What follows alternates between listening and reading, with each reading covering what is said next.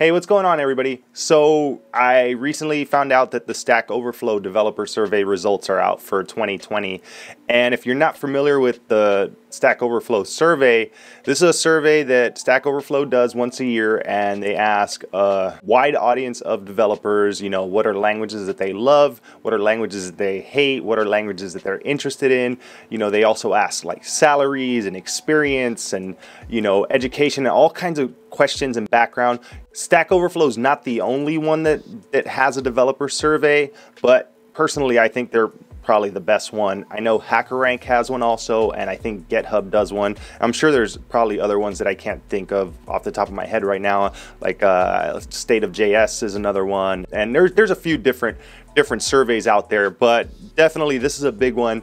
And I geek out over it every year. I make sure to participate and take the survey, and I figured I was going to look at the results anyways, so I might as well record it and bring you all along so we can kind of check it out together. There's a lot of really good information on here. I remember when I first started learning, I would look on here and just be really interested in how many people were self-taught, how long the average developer has been working, and the amount of experience that they have. There's just so much good stuff. So let's just go through it right now. We'll go through the overview. Let's see. All right. Here are the key results. Let's go to the most loved language. Let's start off there. All right. Most loved. Percent of developers who are developing with the language or technology and have expressed interest in continuing to develop with it.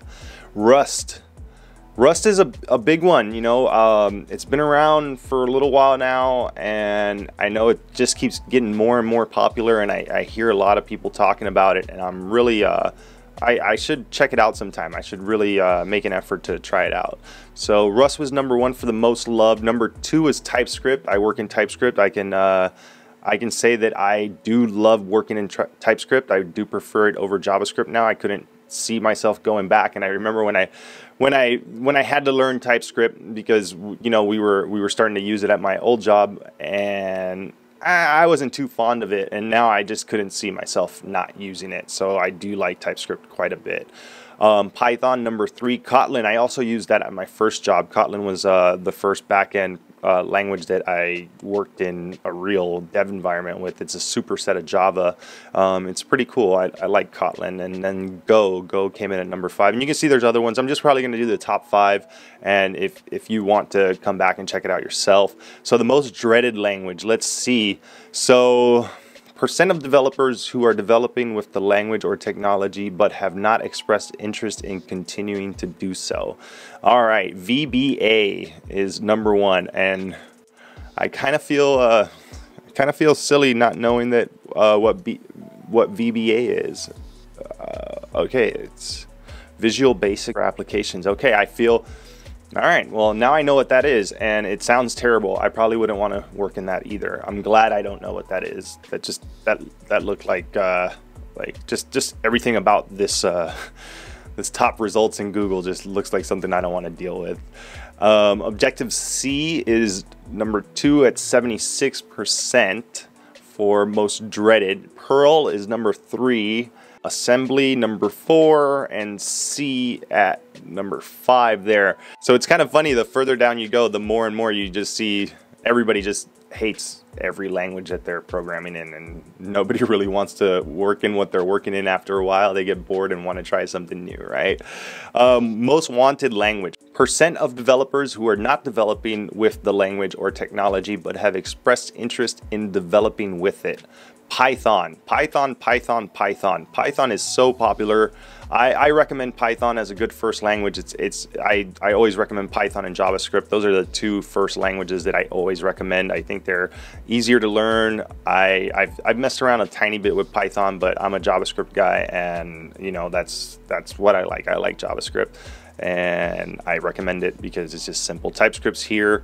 Go's a very popular one right now too. Rust, Kotlin, there's some good ones up here in the top five there. So those are the most loved, dreaded, and wanted technologies. All right, most popular technologies. Let's see what we got here. JavaScript, HTML, CSS, SQL, Python, Java, Bash, C, TypeScript, That's by all respondents. Let's see what the professionals had to say. It seems to be pretty consistent across both professional and just all respondents there for the most popular technologies. And JavaScript and HTML and CSS, here you learn that and you're pretty good to go. I always recommend just JavaScript and HTML and CSS is usually what I always recommend people, especially you're getting into web.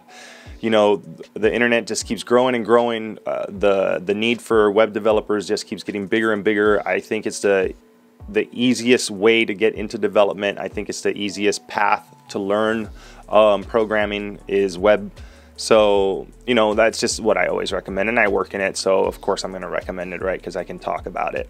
So, all right, let's go to top paying technologies. What do we got here? Top paying technologies. What languages are associated with the highest salaries worldwide? So this is global, all right. Top paying technologies, you have Perl at 76K, Scala at 76K, Go at 74K, Rust at 74K, and Ruby at 71K. Let's see those US numbers, because I know the US numbers are always a lot bigger, just, you know, because we're spoiled here and we make really good money in the US. So Scala, wow, look at that, 150K there. Go programmers are getting paid 140. Objective-C 130. Kotlin, Kotlin's up there too, huh? Maybe I should start writing some Kotlin again. Perl at 130. Funny, Perl is one of the most dreaded languages, but it's also, you know, one of the highest paying, at least according to the survey. So let's go back to the overview. Let's see what else. What else do we have in the overview? Global salaries, right? We saw the highest paid technologies. Let's check out like global salaries and what developers are getting paid. Okay, so globally, I'm just probably going to do front end, back end, and full stack. I don't think I'm going to do all these other ones. Front end developers globally on a global scale, 49K. Back end developers, 53K. And then full stack developers, 54K. That's globally. Let's look at the US numbers. So US numbers, front end developer, 110K. Man, we're spoiled in the US. We really do very well here. Let's see, back-end developers make 120,000 in the US, and then full stack developers make 112. That's kind of funny, right? You got front-end developers make 110 and back-end developers make 120.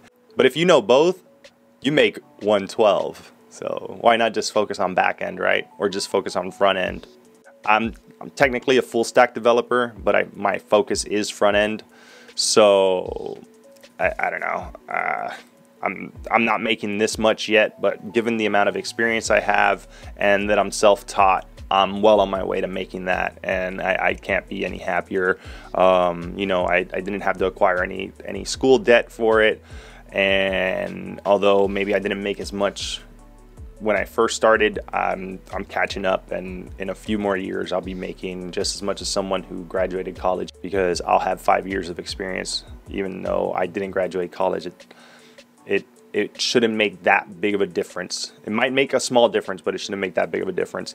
And that's pretty much it. I can really dive deep into this, but I don't know if I want to do that. There's a lot of other stuff. There's so many questions and just so it gets so detailed and so deep, and they really just ask an abundant amount of questions. You know, and if you're interested, check it out. The results were just released a few days ago. I'll make sure to link it below. And if you participated in it this year, make sure to check out the results. We'll see how some of the, you know, things that you answered and some of the questions that you responded to, how they were different and how they affected the average and where you fell.